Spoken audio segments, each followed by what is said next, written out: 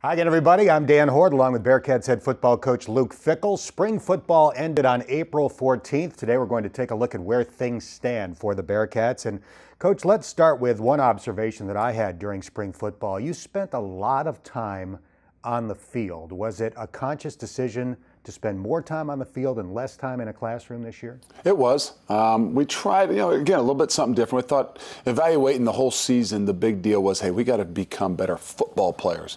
And to me, the only way to become better football players on the field. So a lot of those things, even walkthroughs and different things like that, we wanted to be able to do more on the football field. So you're talking a good three hours plus, which then obviously had to shorten the meeting times and things like that. But just want guys to get more accustomed to things they do on the football field and then together.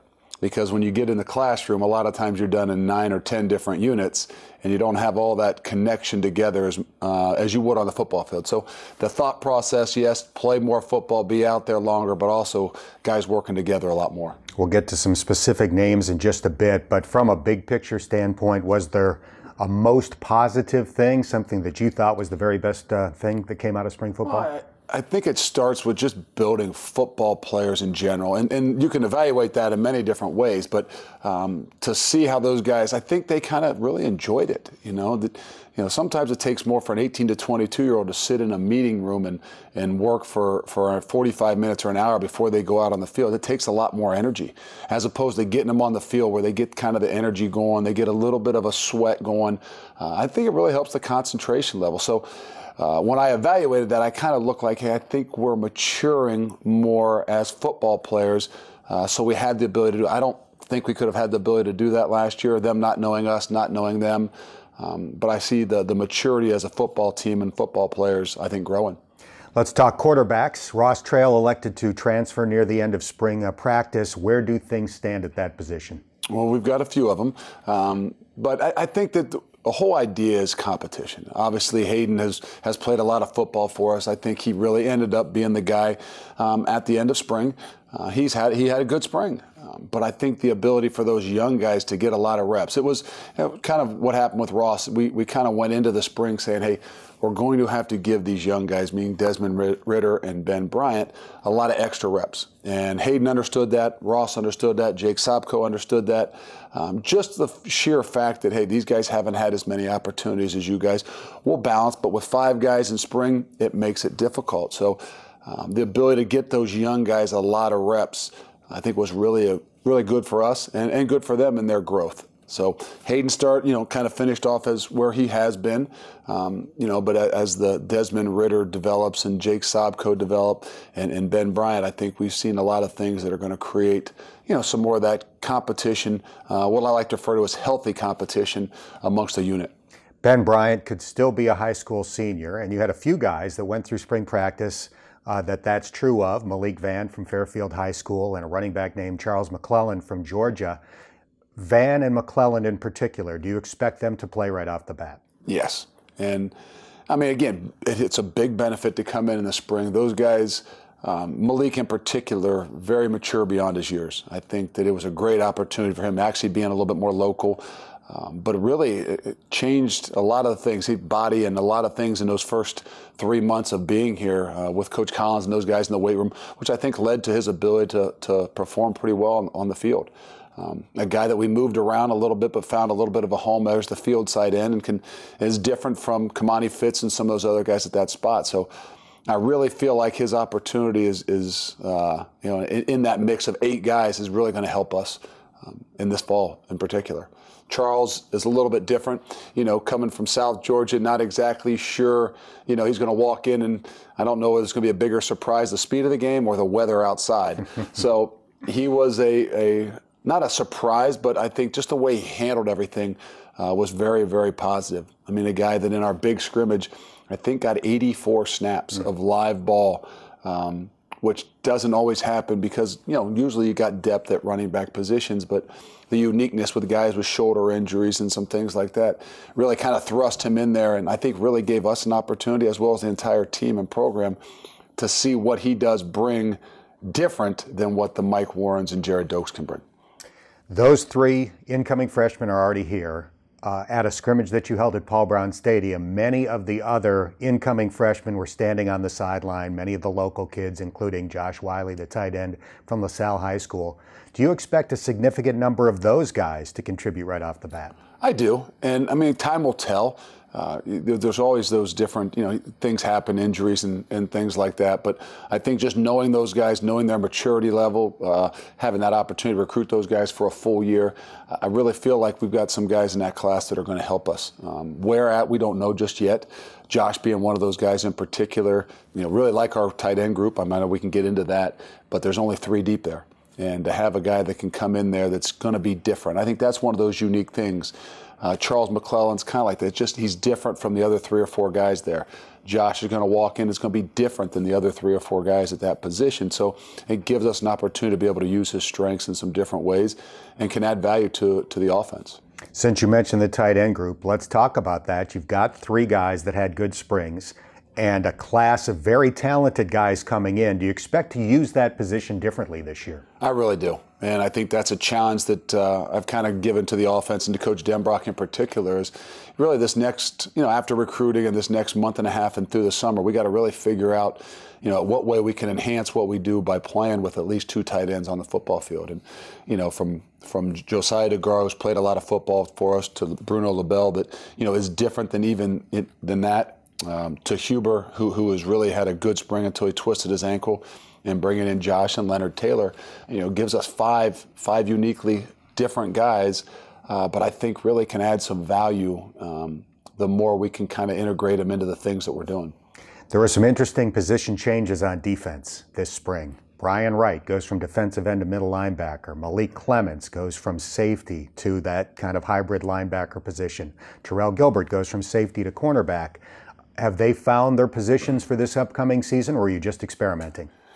You like to think so, but Brian Wright being one of those guys that unfortunately had a shoulder surgery that kind of limited him. Now he could do everything other than full contact. Love what he brings. You know exactly what you're looking for in that middle linebacker spot. And I'm not talking about size, speed, and tackle ability. I'm talking about the mind, the communication, the leadership skills. He has what it is that we're looking for. Now, just to get him into that live action, I'm excited to be able to see. But I think that could really, really be a home for him. And I think in the future for him to continue to play the game of football, that's, some type of backer is best fit for his skills. Being a quarterback out of high school, he understands the football game. Malik Clements was a guy that we moved from safety to what we're calling now our sniper position, which is a kind of a hybrid linebacker.